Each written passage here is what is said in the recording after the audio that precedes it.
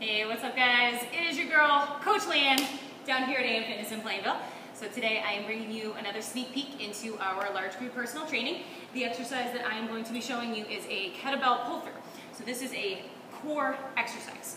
So we're going to get ourselves situated in a plank. Now if we find a line on the ground, if we use these mats, we're going to use this as just kind of a tactile reinforcement. So every time we come back down, we know that we're in a perfect plank. So I put my hands on the line.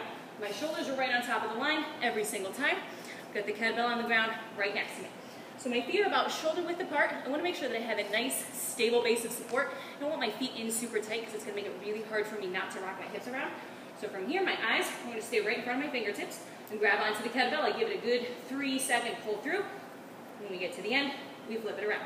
Then I do the same thing on the other side. My hand went right back on the line, pull it through, and we're here, nice and slow and under control. So the biggest thing here is making sure that when we pull, I'm not letting my hips come up, my shoulders aren't coming back past my wrists. I'm locked in that good plank position.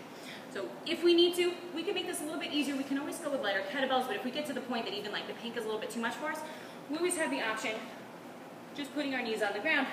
We can accomplish the same thing here. Makes it a little bit easier for me not to rotate my hips, and it's a lot less pressure on my core. Make it a little bit more challenging, we always go with the heavier kettlebells, but we can always work on our time under tension. So we're already moving pretty slowly as it is. We can kind of try to go a little bit slower. We can get a good 4-second count on the way through. We can even try to increase our range of motion, try to pull a little bit further. Another option that we have, if it's just a little bit too much with the kettlebell, if we just lock on and pull, we can just flip it around and we can do the same thing on the other side. Just get a little bit of a resistance on it so that it turns into more of an isometric pull through, so we don't have to worry about actually moving it and our hips aren't going anywhere. So you'll see this in our large group personal training.